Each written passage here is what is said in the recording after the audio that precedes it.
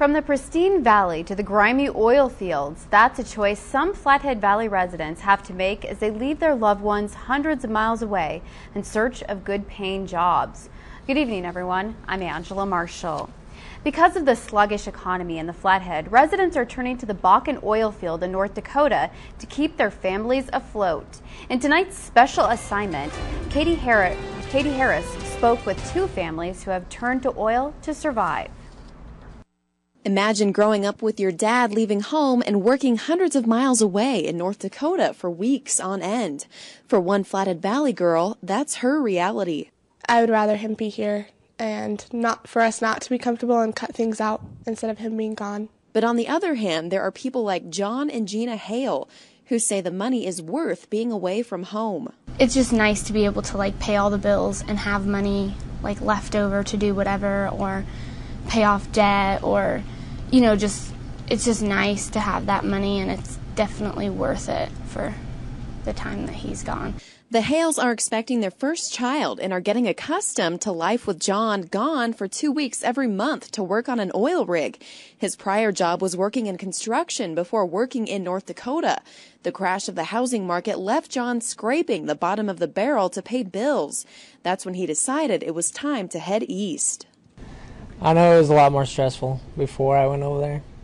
Money-wise, over there it's just, I know I'm going to get 90 hours a week, so it's just a consistency. And then there's Kent McClellan. He worked as a paint contractor for over 30 years. When the economy took a nosedive and painting all but dried up, he needed a new job quick. And now he's a truck driver in the oil fields. We basically spent our savings. We basically used everything that we had, and now we needed to make decisions and quick. Yeah. Families like the Hales and McClellans could have ended up in dire straits if they wouldn't have gone east. A Flathead Valley economist says sending your loved ones east is actually doing wonders for our economy. The majority of their paycheck comes back to the Flathead. They make their house payment or pay their rent. They buy groceries. They put tennis shoes on their kids' feet. They go to the movies. They go out to dinner. They put gas in their tanks.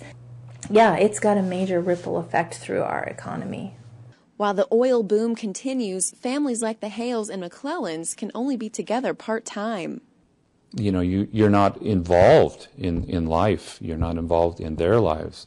And you miss that. You miss what they're doing. You miss the school. You miss the activities. You miss their accomplishments. Still, it's a sacrifice Kent McClellan is willing to make to keep his family housed, fed, and clothed. In Kalispell, I'm Katy Harris for Montana's news station. The Bakken is responsible for tremendous job growth, a significant factor in today's tough economy. In fact, North Dakota's unemployment rate is currently the lowest in the nation, and demand for workers of all types shows no sign of letting up anytime soon.